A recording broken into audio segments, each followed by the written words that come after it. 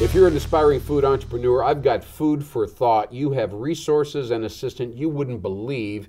And I'm here to introduce you today to Jill Gifford. Now, she's with the Entrepreneurial Assistance Program at the University of Nebraska in Lincoln. That's part of the Food Processing Center, which is a huge facility, serves the entire country as well as the Midwest. And it began in 1983 after we went through an agricultural crisis or recession, 1982. Jill, welcome to NxBizSuccess. Thank you for having me. And I think it's so cool that this food processing center emerged out of the ashes, like a phoenix rising from the ashes. And now it's this fantastic facility serving not only, large corporations, but then your division serving aspiring entrepreneurs, right? Absolutely. You're the program director over there at the Entrepreneurial Assistance Center. So you're the person that many people want to talk to when somebody says, "Gee, mommy, that's a great recipe. You should sell it in the grocery store."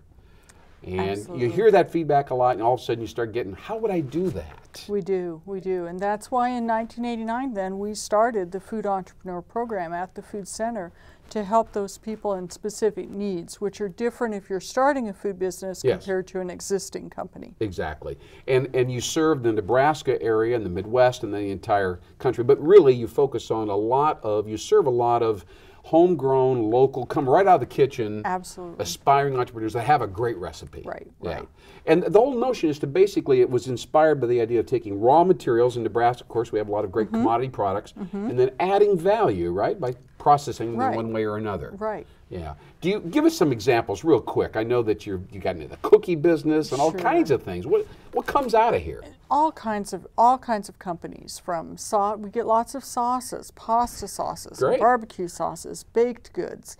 We get a lot of meat products, especially beef, being from Nebraska. Sure. And we get a lot of ethnic and regional projects from all around the country. Okay, great. Yeah. And what do you do for these people when they call you or contact you? What resources do you have to offer to them? Well, we certainly have our Food Entrepreneur Program, which is intended to take them from the decision-making point right up to having a final product that they can take to the marketplace. Okay. And how long does that transformation or that process typically take? Is it 2-3 years or 1 year? What? Yeah, usually from the time they start the formal program, it's about 1 year before they're ready with a product for the market. Okay. And to get from day 1 to day 365, how much money typically does the average graduate of your program spend? Sure. Most companies tell us that they're spending at least $35,000 to get their business off the ground. Now that would be in the first 1 year or maybe 2-3 years?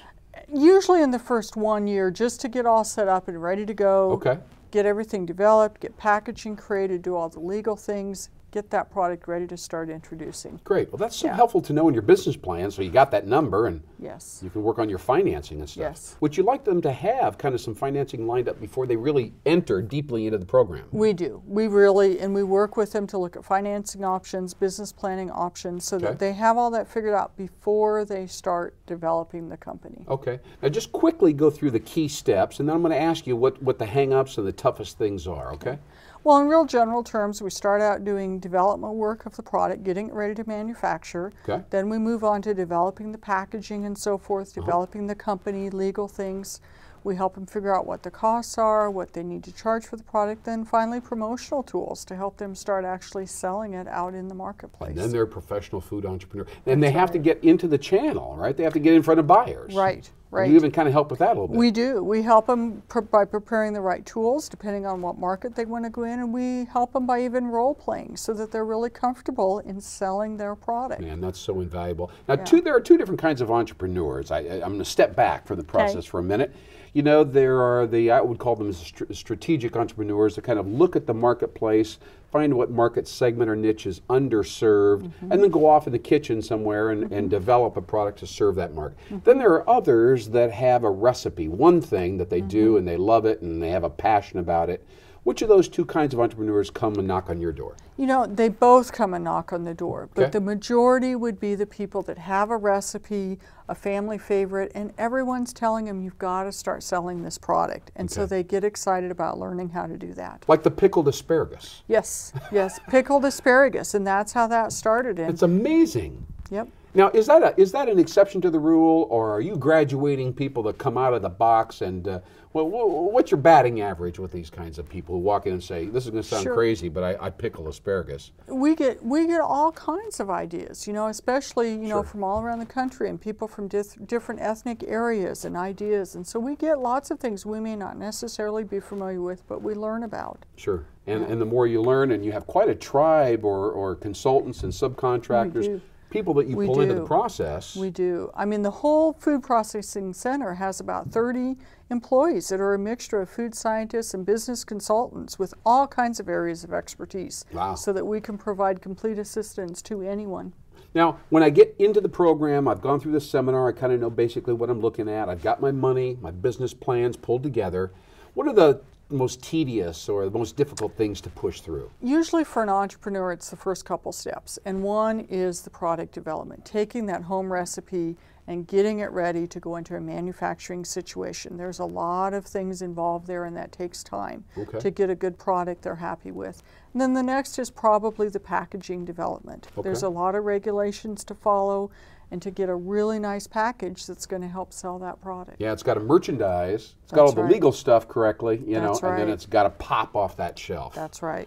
And those take some time. Yeah. Absolutely. Yeah. And, you know, when I get all the way down the road, you know, do most people, are they doing $500,000 a year? Are they doing $1 million? Are they doing, I mean, do the numbers, can you generalize or not? You know, it just depends on the product and what they're doing. And everybody has their own idea of success. Yeah. There are some people that if they can make $20,000 a year and stay on their farm, that's successful. Sure. Others want to grow their company and hope a big corporation comes and buys them in 10 years. Ah. So it depends what their goals are from the beginning. Yeah. And you got to, once you get deep into it, you maybe have to quit your job and really dedicate your time to getting out there on the street and selling. Right. And I think you told me before that a lot of them, if they have to kind of deliver them yourself. Maybe in 5 or 6 o'clock in the morning, you're going to bring your new product, right? Right. To the shelf or whatever. Exactly. And many companies do what's called direct store delivery, which means they're going to be taking it to the stores initially until they get enough volume that they can look at distribution centers. Wow. That's quite a challenge. It's exciting, though. I can see it now. I can see it happening. I so appreciate you sharing your insight with us. You've done a fantastic job here with the entrepreneurial program, a part of the Food Processing Center at UNL here in Lincoln, Nebraska. This is NxBizSuccess, and my name is Lynn Hinderrocker. We've been talking to Jill Gifford, and she has her hands in a lot of stew. You know what I'm saying? A lot of recipes, a lot of successful opportunities, and she can help you no matter how modest. If you're in the kitchen right now wondering, I wonder if I could make some money on that recipe, believe me, she can help you out. Keep on going, keep on growing. Thanks very much.